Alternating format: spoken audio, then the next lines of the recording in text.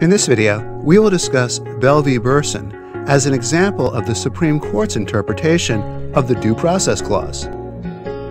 The 14th Amendment prohibits any state from depriving a person of life, liberty, or property without due process of law. So what does it mean for the state to provide someone with due process? In general terms, this means before the state takes away someone's freedom or property, the state has to apply some sort of fair procedure first. Now, the amount of due process that's required is going to depend on what's at stake. For example, if the state denies someone's welfare claim, the state does not have to give as much due process as it would if it was going to convict someone of a felony charge. The Due Process Clause would require a person accused of committing a serious crime to be entitled to a fair trial before being sent to prison. The Bell v. Burson case is an older case from 1971 and starts off in Georgia. And the case began with a car accident.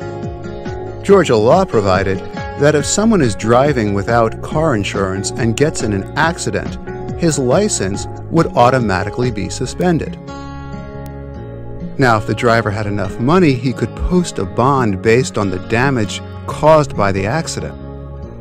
But in practical terms, this meant that most people who were involved in an accident and didn't have car insurance would have their license suspended, even if there was no determination that the accident was the driver's fault.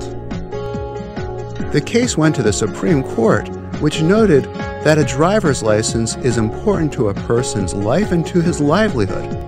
So by suspending the driver's license without a hearing, the state denied the driver due process.